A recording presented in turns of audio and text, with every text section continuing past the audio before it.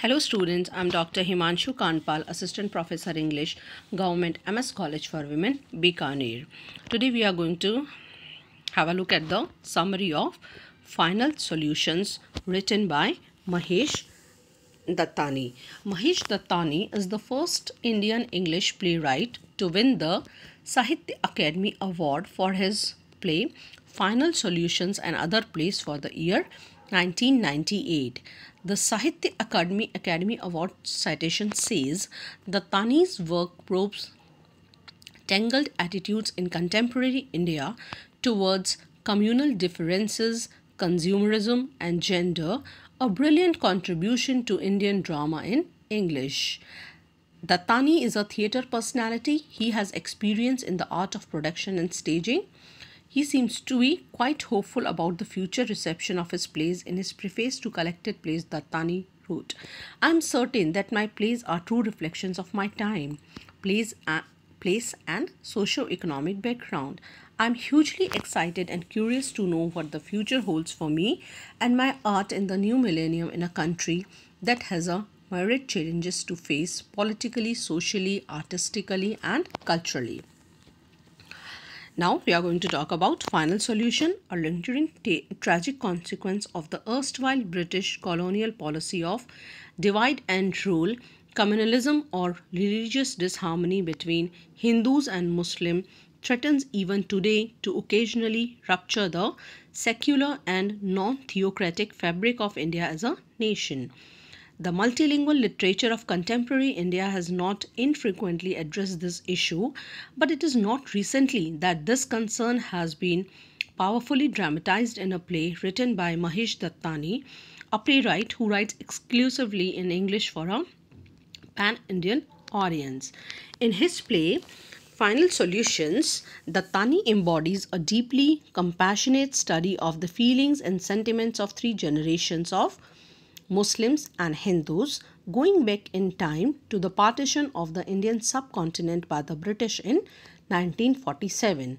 The title of Dattani's play ironically resonates to the pitch of Hitler's Final Solution, which planned to exterminate all the Jews in Europe and the world.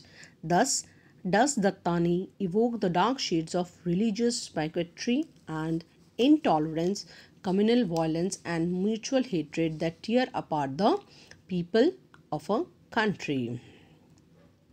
Act first.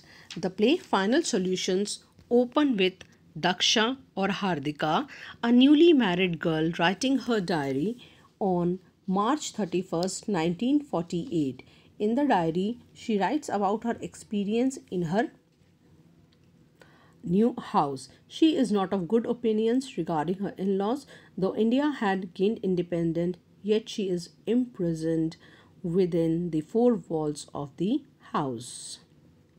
So, Final Solutions has a powerful contemporary resonance as it addresses an issue of utmost concern to our society, is that the issue of communalism. Here we are talking about Daksha or Hardika. She has a good taste for the songs of Shamshad Begum, Noor Jahan, etc. She even wanted to become a singer like them, but due to the family restrictions, her desires remain unfulfilled. She got a chance to visit a Muslim girl, Zareen, who also had a great taste for the songs of Noor Jahan and Shamshad Begum. In a course of time, they became friends. The scene now shifts to the present in a town of Gujarat, and she is an old woman now. An idol of Hindu god is broken down. There are rumors that it is broken down purposely by Muslims, and thus due to the tension between Hindus and Muslims, slogans by mobs of both the communities are heard alternatively. So the play moves from the partition to the present day communal rights. It probes into the religious bigotry by examining the attitudes of three generations of middle-class Gujarati business family. Hardika, the grandmother, is obsessed with her father's murder during the partition, turmoil, and the betrayal by a Muslim friend, Zareen. Smita, granddaughter of Hardika, is talking on the phone to the family of her friend Tasneem, as Tasneem has just called and told her and probably her own family as well, that some bomb has blasted in her hostel. Smita's father, Ramanik, son of Hardika, takes the phone from her daughter and assures the safety of Tasneem to her family and ends the call. As there is quite a tension outside, Hardika advises her daughter-in-law Aruna, Smita's mother, to properly check doors and windows as the dogs have been let loose. It means the plunderers, they are moving everywhere. Meanwhile, Javed and Bobby, two Muslim boys, are in some argument on the side of the road in a nearby area. Suddenly, some Hindu men come and start asking them questions and also search them. Finding a skull cap in the pocket of Bobby, they at once recognize them as Muslims. As they try to kill them, Javed and Bobby run away and mob chases them. They reach the door of Ramanik's house and start knocking at it. Ramanik at last opens the door. They at once rush in and lock the door. They plead Ramanik to save their life. Mob arrives at the door of Ramanik. They want Ramanik to either hand over Javed and Bobby to them or they will break the door and come in. However, Ramanik refuses to do so. The mob starts throwing stones and sticks on the house and also abuses Ramanik. Aruna does not like Muslims in her house and forces her husband to throw them out. Ramanik bitterly refuses. Ramanik starts talking to Bobby and Javed. Bobby is polite while Javed is quite harsh in conversation. Ramanik asks them about their studies and upon learning that Javed is a school dropout, start talking bad about him. Smita comes and recognizes both of them. At second, Aruna asks Smita how she knows both of them. Smita tells that Javed is the brother of Tasneem and Bobby is her fiancé. When Ramanik and Aruna start insulting Smita for knowing them, Smita defends herself boldly by saying, "There's no harm in that." It is also revealed that Javed does not live with his parents. Ramanik then asks how he can meet his sister.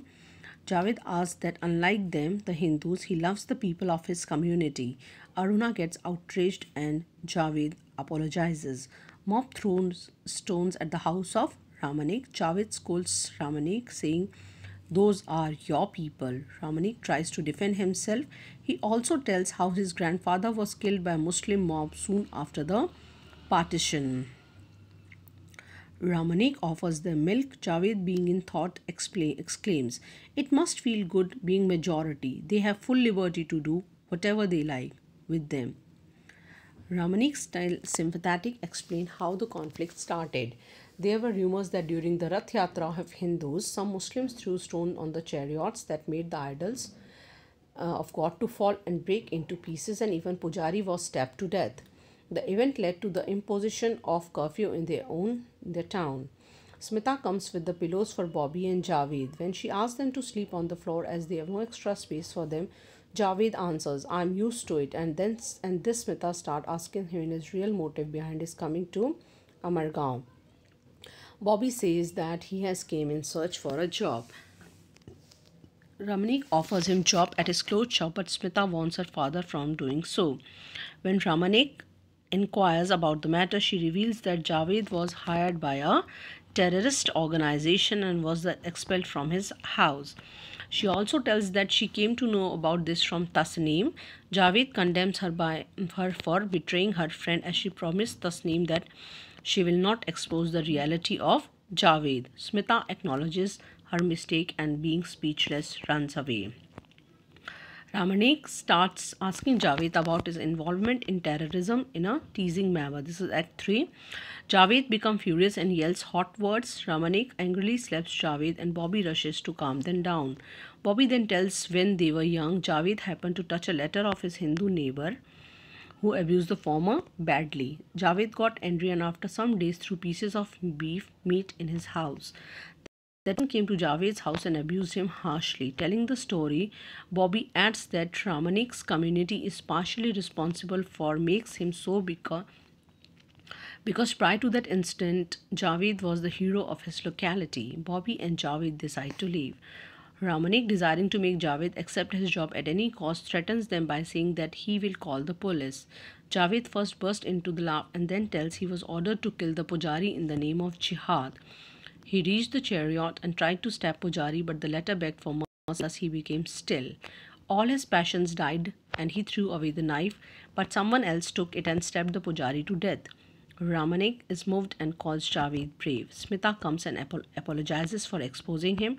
After a while, Aruna also comes and after ensuring that it is safe to go outside, thinks of bringing water.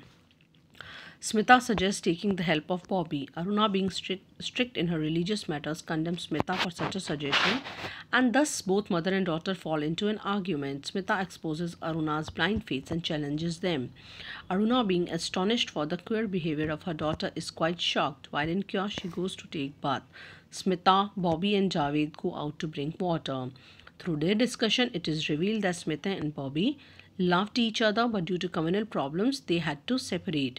Later, Bobby became the fiance of Javed's sister Tasneem. All the three friends became frank and start cracking jokes and even throw water on each other. So the play involves a lot of introspection on the part of the characters and thus induces similar introspection in the readers. The play becomes a reminder of the conflicts raging not only in India but in the other parts of the world. The play raises questions of secularism and pseudo-secularism. It forces us to look at ourselves in the relation to the attitudes that persist in society. It represents the conflicts of the characters. It is in a sense the psycho-physical representation of the characters and also provides the audience the visual images of the characters' conflicts. There is no stereotyped use of characterization of the chorus because communalism has no face. It is an attitude and thus it becomes an image of the characters. This is all about the summary of the play. Final solutions written by Mahesh Dattani.